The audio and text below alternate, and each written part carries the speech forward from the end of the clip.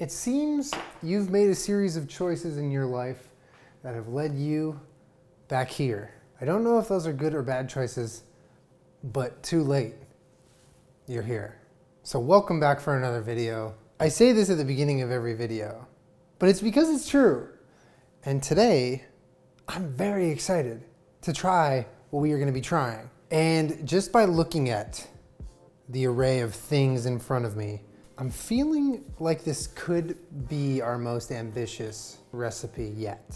I said I was gonna try jackfruit a long time ago. Not a long time ago, but enough time ago that since it has passed, you probably thought, yeah, he definitely forgot about it, but whatever. It's not like he would have done a good job anyway. Is that what you thought? Because if it is, I'm not mad. You're probably right. What I'm talking about is jackfruit. Young green jackfruit, which I honestly think makes a pretty good band name. We are gonna try cooking with jackfruit today. I waited so long, not only to make a video about it, but just in my life to actually try cooking with jackfruit because I wanted it to be worth the effort and the time. Because I know that jackfruit is one of those things, in my opinion and in my experience, which is very little and limited, that it needs to be done a very, very particular way to even be worth the time you're putting into it. And a lot of times I've tried jackfruit that has just tasted like not impressive, you know? Like, impress me. Don't go out of your way, you know, don't kill yourself, but impress me. Make me bow down to you. I'm not asking for a lot. Just make a godlike meal for me. Hello? Am I crazy here? The point is, I've had a lot of jackfruit that sucked. And it made me not want to try jackfruit because I was afraid that I would do the same thing. And I'm like, why even try? You know? Because I'd be like, if failure is imminent, why try? And then life be like, good choice. Go play some video games. So here I am, finally facing my fear of putting effort and time into something like jackfruit. It's a super, super, super weird recipe, but we tried to make banana peel pork. So as far as I'm concerned, it doesn't get any worse than that. We started at the very bottom. And unlike Drake, I started down here and I'm just like riding the little rapids, just up and down, but we'll never go that low again. There are a lot of things about this recipe that are appealing to me. Namely, it's not just jackfruit. From looking on the internet for jackfruit recipes, I found almost nothing but the same thing, which is just nonstop barbecue jackfruit, barbecue pork jackfruit. And I didn't want to do that because that's boring. What I wanted to do was something cooler, and I found it on a website called ZacharyBird.com. I'm assuming his name is Zachary Bird, but it could just be a guy named Zachary's Bird who just is really fucking smart and got on a Squarespace somehow. We're gonna be making fried chicken drumsticks. Now, buckle in, okay? Buckle in.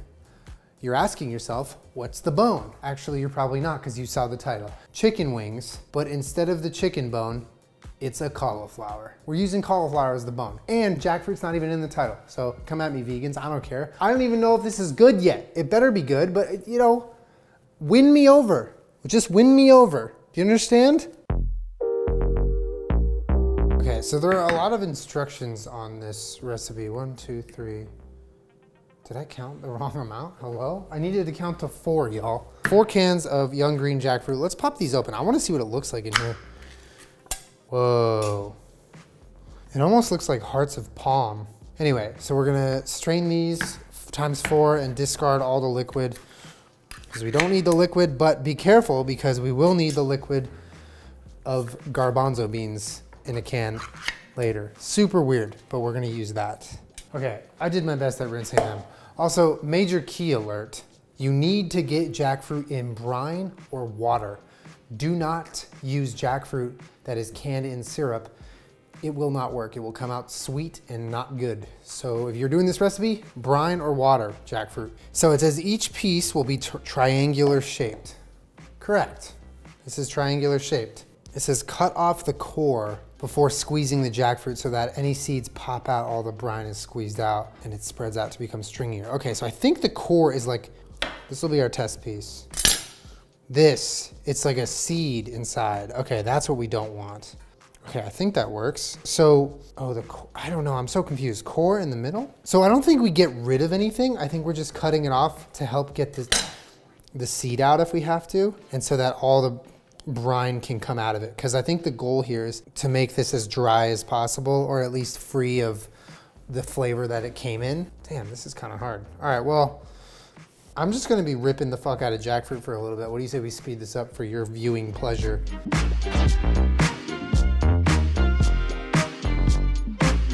This is super trippy.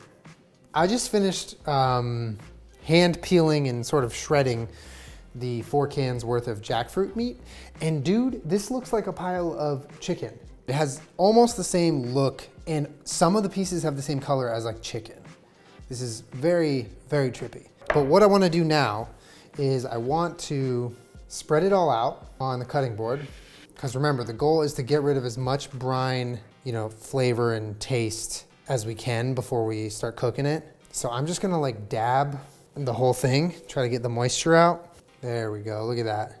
So now let's set our jackfruit aside and start preparing our chicken broth. Now we are gonna create some chicken stock without chickens. I actually have never made my own stock here. This is kind of cool. So we're gonna do 3 cups total because we're doubling the recipe, and I'm gonna be using the Orrington broth base, which I think is just sort of powder that gives the chicken flavor. And we're gonna boil it with some water. So we'll do 4 tablespoons. 3, 4 tablespoons, and a little extra for good luck, because why not? Because I'm extra. Then you're gonna put 3 cups of water. So that's 2, and let's get 1 more now. And we are gonna take our regular sized whisk and just sort of whisk that together. It's only 90 degrees. Oh wait, did you see my new temperature gun? My infrared thermometer? 90 degrees. I can check it all the way from back here. 90 degrees. How hot are you guys? You guys are about 76 degrees. All right, not bad, not bad, not bad. We are also going to prepare some liquid smoke. It says 10 drops. I feel like that's unhelpful. So we'll do 20 drops because it's doubling. I don't know what drop, oh, 1, 2, 3, 4. I don't know, I think that's equivalent. There we go. 2 teaspoons of onion powder, 4 teaspoons of nooch. 4. And a little bit for good luck, because I'm extra. So once this boils, we're gonna add the liquid smoke and the nooch and onion powder. And then we're gonna put all the jackfruit in, although I think we might need to switch pots. No, we can fit it in here. We'll fit it in. It's just gonna be crowded, you know? Everyone can get to know each other. Also, a lot of you guys like to make fun of the towels that we have done here. You don't like our towel selection? Are you not happy with it?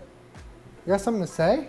We're gonna put in the nutritional yeast, stir it up a little bit. All right, well, this is already going wrong, but we'll just do our best, y'all. I also might not have done the absolute perfect job at getting the pieces out that shouldn't be in here, but I tried to eyeball it the best I could. Basically, you don't want to have like the mushy parts of the jackfruit or the pods.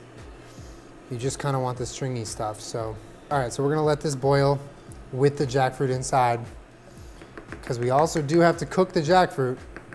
Cannot forget that. Okay, no joke, I want to use this chicken stock to make some like chicken noodle soup sometime. It smells exactly like chicken. So eventually, all of the liquid here, all of this chicken stock, will be absorbed by the jackfruit. That's what the recipe says should happen.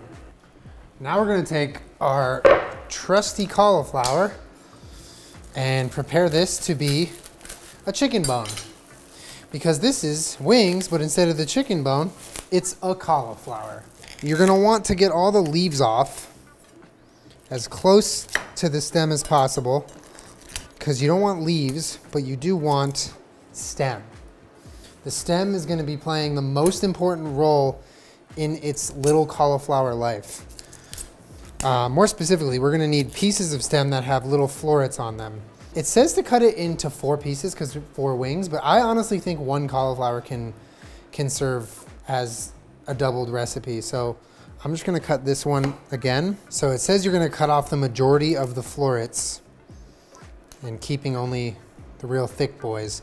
So basically what you wanna do here is you wanna cut off a lot of the cauliflower, but leave a little bit. So you're kind of just making like a drumstick shaped piece of cauliflower. Really bizarre, but this is what we're doing. I think this is kind of what we're going for here. And I know you're thinking to yourself, wouldn't it just be easier to make regular chicken wings? And the answer is yes. It would be easier. Sometimes it takes a little more effort, a little more time, care, and love to make something special. That isn't just easy, but it will be worth it at the end. And that is what I'm hoping this becomes. Look at these little chicken wings we're making out of plants. Oh my God, look at us go.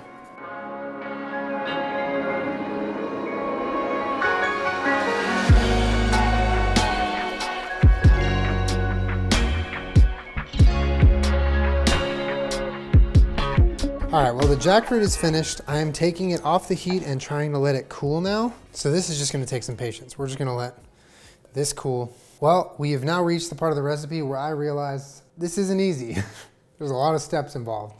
And some of the steps are very, well, let's just put it this way. You have to do these steps right, otherwise the whole thing's ruined. So now is the part where we're gonna take our little cauliflower florets and we are gonna coat them and shape together our chicken wing. We're gonna do that by putting it on plastic wrap that I have here on my work surface. And once it is shaped, we're gonna sort of wrap the cauliflower in jackfruit with the plastic wrap and sort of shape it. I don't know. I think we should just try it. I'm supposed to make them kind of big. Maybe that's a little too big. And we are going to, I guess we're just gonna do this. I don't know. Oh my God. What did I just make? Okay, we're making chicken out of plants. This is wild. Okay, so we're gonna put this in the freezer. Hold up. So we're just sort of like fold. This is crazy. I don't even know. I think going from both sides is the way to go, and then just sort of tying it into a knot. This is hard. This is definitely a hard part. I'm gonna try to freeze this. I wish I had a sous chef. Peace. All right, so I'm trying to just like make the ball. Okay, now we're gonna twist. Freezer. Not all of them are gonna be perfect. I don't know, man. This is stressful.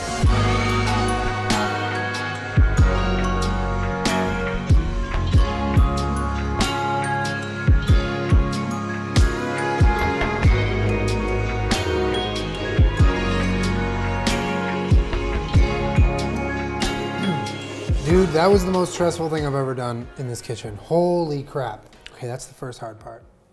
There is another hard part later, but we have to let those freeze for an hour. So I'll see you guys in an hour.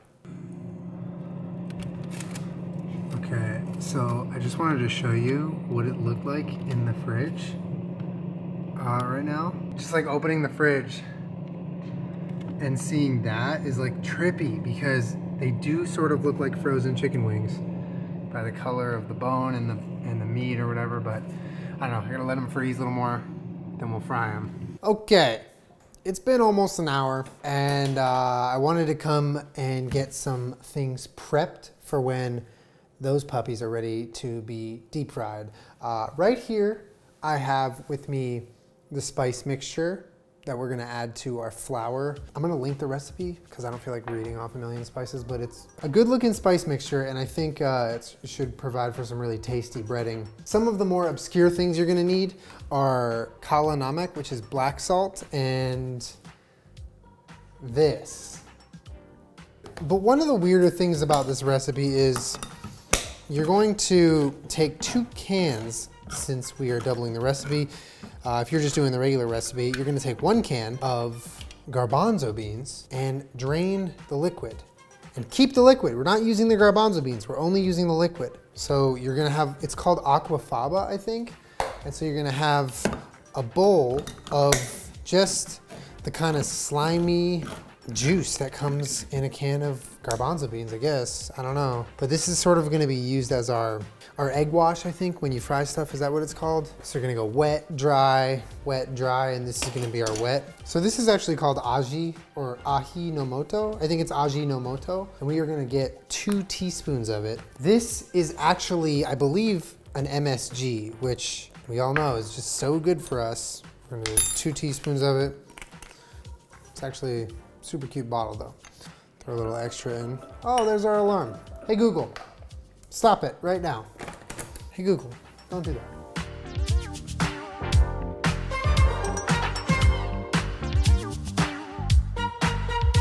All right, we're gonna turn this on high and we are gonna put a whole bunch of oil into our pot because we are deep frying these puppies. I'm thinking we wanna get just above 300 degrees. It's about 150 right now. And this part's gonna go fast. So I'm gonna do a quick little panic at the beginning and then we're gonna find our rhythm. Then we're gonna have wings, but the chicken bone is a cauliflower.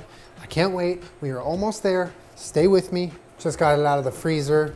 Feels super weird, but we have to be quick with this. I'm gonna dip it all the way and right into the flour. Firmly shape it back into the aquafaba, then back into here. It's gonna try to fall apart on you. Oh my God, it's so big. Okay. When the recipe says you have to be quick on this one, on this part, they're not joking because it's really just trying to fall apart on me. Also, wet hand, dry hand is gonna turn into shit show, both hands. Oh God, it's getting messy, y'all. They're looking crispy, they're looking nice. This is insane. Oh, this one broke. We were bound to have one casualty, I suppose. Just keep flipping. Don't think about the mistakes that you could make right now.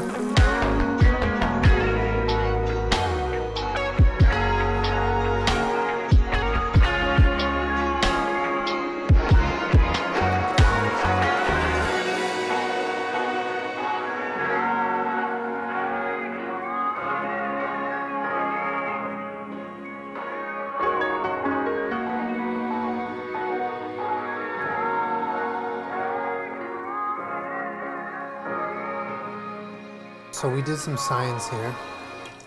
Wait, can I try it? Yep. It smells so good in here. Smells good? Yeah. Wait, did you already try it? No. So I think this one is a good temperature to try. It might still be pretty hot. I don't know. You think? That is Julien It's too hot? That is Julien Oh, it's Julien hot. Okay, maybe come back in like 5 minutes.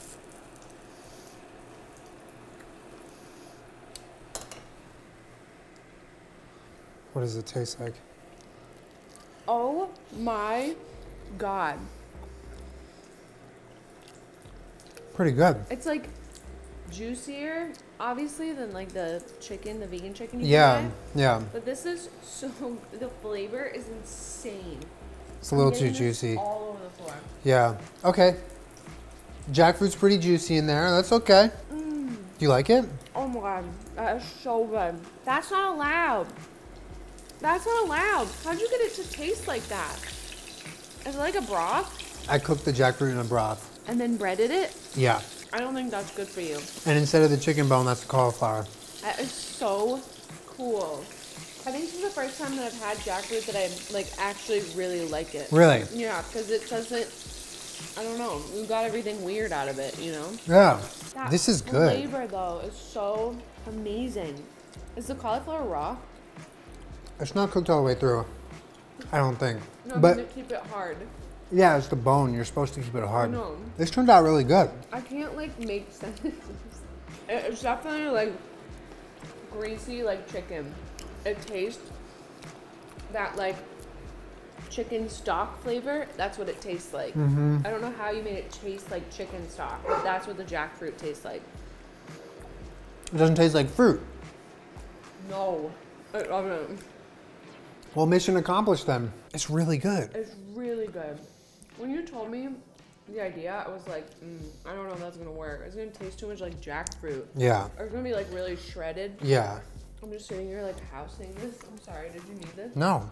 We made chicken wings out of cauliflower and jackfruit. What the heck? Yeah, dude, this came out really good. The best part about this is that once you bite into the obvious fried chicken tasting exterior of the breading and the crispiness of the oil, once you bite into that, you get more chicken flavoring on the inside instead of getting some whatever substitute that is kind of masked by the breading. You get chicken outside, chicken inside, both texture and taste. I'm very impressed by this. I mean, this was a super obscure method of doing this.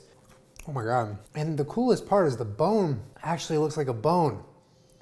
Not a cauliflower, but it's a cauliflower. We did it to him. I got nothing else to say. This took me like 8 hours and it was so worth it. It's so good. I hope you enjoyed watching me be super ambitious today and make a giant mess, but end up with some incredible jackfruit and cauliflower chicken wings. But the chicken bone is a cauliflower. Yeah, I'm gonna link the recipe. I think if you're feeling froggy, you should try this, or if you're craving chicken, you should try this. all plants, man. I need to clean up spatters of oil quite literally everywhere.